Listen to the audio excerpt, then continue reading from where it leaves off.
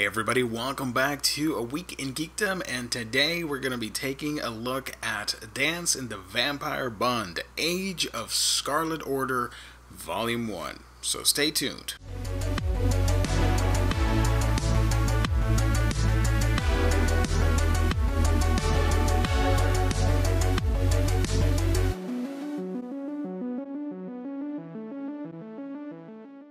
Welcome back to the channel, Geo here, and today we're going to be talking vampire manga goodness. Yeah, it's been a while since I've talked about monsters on this channel. I have to give a big shout out to the folks at 7 Seas Entertainment for making this review possible. They sent me a copy of A Dance in the Vampire Bund, Age of Scarlet Order Volume 1. The story is written by Nozomu Tamaki. So what exactly is Dance in the Vampire Bund? This book is a sequel to the Dance in the Vampire Bund series. I do believe those came out a while ago in regular editions and like 2-in-1 omnis or something to that effect.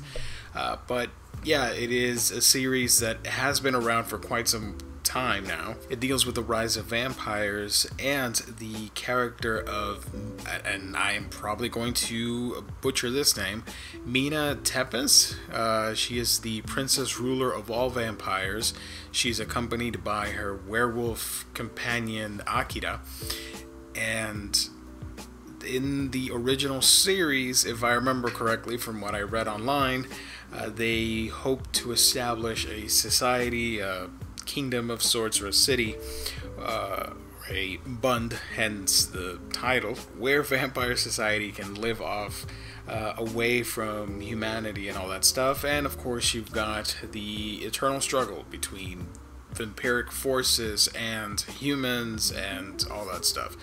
She wants peace, and not a lot of people see it that way, so there's going to be conflict involved. There's also like this evil godlike ruler that appears, and they fight, and yeah, you know, standard vampire procedure. So that was the original series. Every single character in this vampire series learns that supposedly the vampire queen is dead.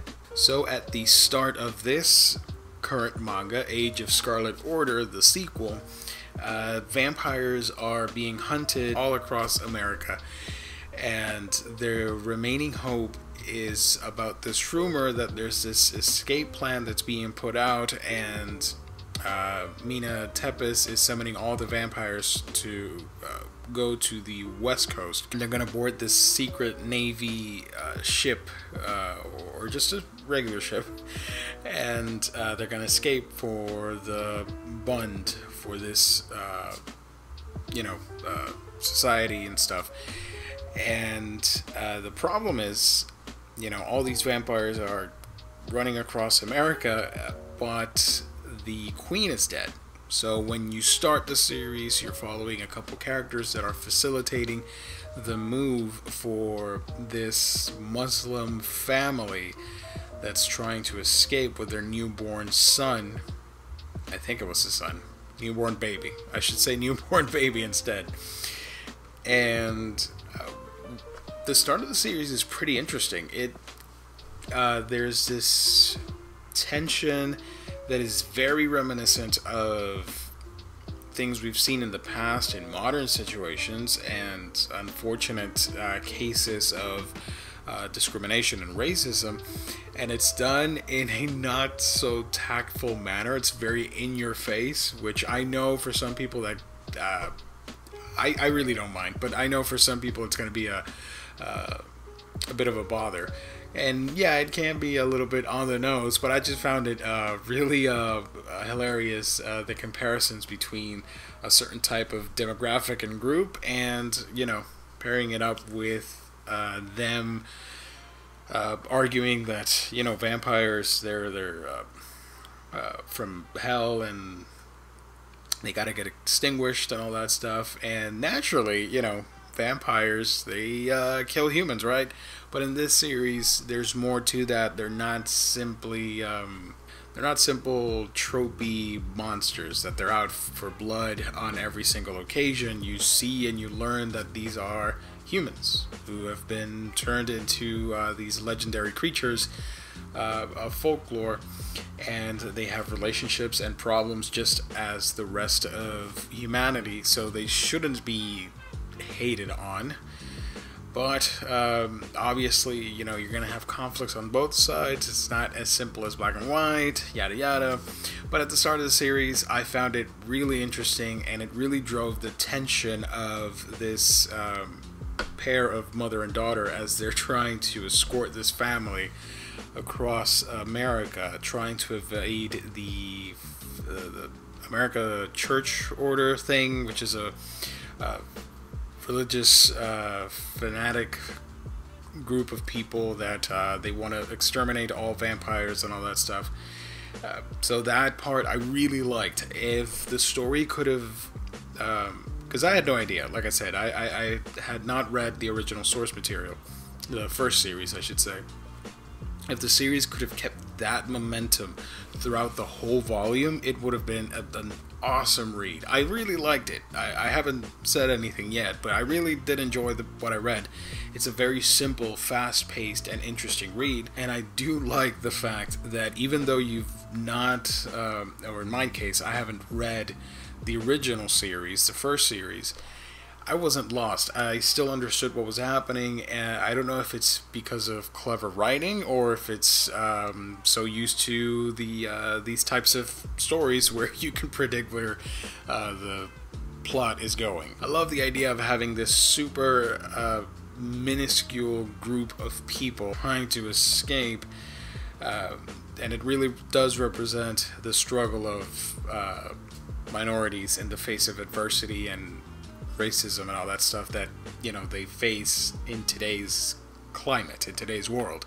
So it is relevant. Also, I like that it's in the future, and by future I mean September 2020, one of the dates thrown around. So yeah, since the story's set, the original set in Tokyo, because they want to build the Bund, or the society, secret society, off the coast of Japan, if I remember correctly. Part of what I liked is that there's this political payoff.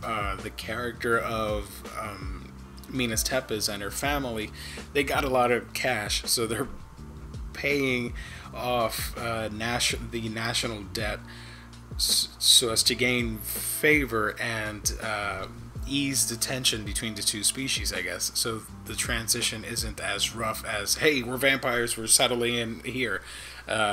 I don't care what you think. So it's a lot smoother than that. With this series, however, you get the other side of the coin, where you are faced with radicals and extremist views, and the anti-vampire sentiment is spreading across the world because the queen is dead, and everything's in disarray and chaos. A couple characters get introduced in Japan that I had no idea who the heck they were.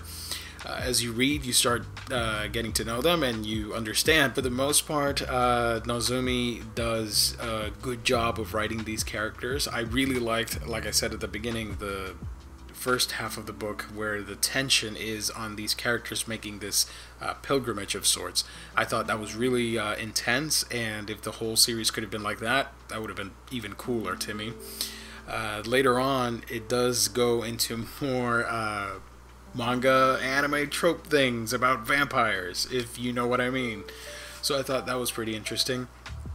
The art is pretty easy to follow, especially the action scenes. They're smooth and you're not going to get lost, because sometimes, you know, with action manga, they tend to be a little bit too hectic and you get lost in the shuffle. So overall, I thought it was a clean looking series and a very cool way to sort of reinvent the wheel and present a vampire story that's unlike other things we've seen in the past.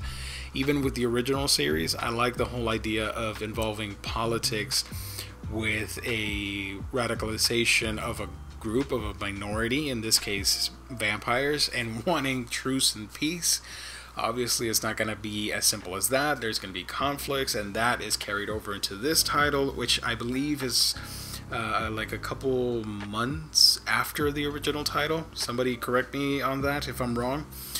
But I do like that. And there's talks about Parliament and you know, the political side of things, of how these groups are not as accepting, or should they be as accepting, of vampires wanting to isolate themselves, I guess, and live away from humans and still retain an autonomous recognition of nationality of sorts. It's interesting. There's meat in there to get a hold of and do a really interesting thing with it. However, at the end of the book, we do go into the lore of the series with a certain character's past that I don't want to reveal because it's a spoiler for the book. We go into this character's origin, and again, I didn't know what was happening, but you figure it out as you're reading, and it's not that complicated. You still have fun. You still have a good time reading the story. And I also want to check out the original series, so I know about the origin of the plot, and seeing like Mina and Akira and all these characters, what their deal was when the story first began. But overall, a very fun read. Some of the images invoke certain aspects of society that I wish were eradicated, and it goes into very scary territory with you know, extremism and racism and all that stuff.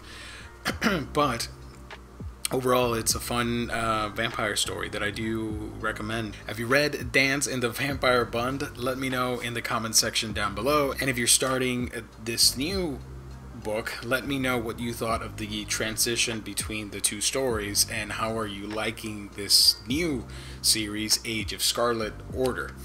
Very interested in finding out. Also, if you haven't read it and you want to recommend me some vampire books, more than happy to take those suggestions. Thank you everybody for tuning in. Thank you to 7 Seas Entertainment for making this video possible. They were gracious enough to send me a copy to read and review for you guys, so I'm very excited about that. Thank you. As always, you can follow me on your favorite social media platform: Facebook, Twitter, Instagram, all that fun stuff. Share, like, comment, subscribe here on YouTube. Hit the little bell icon so you know when new videos pop up. Thank you everybody for being a part of this channel. I've got to go. I will catch all of you on our next video.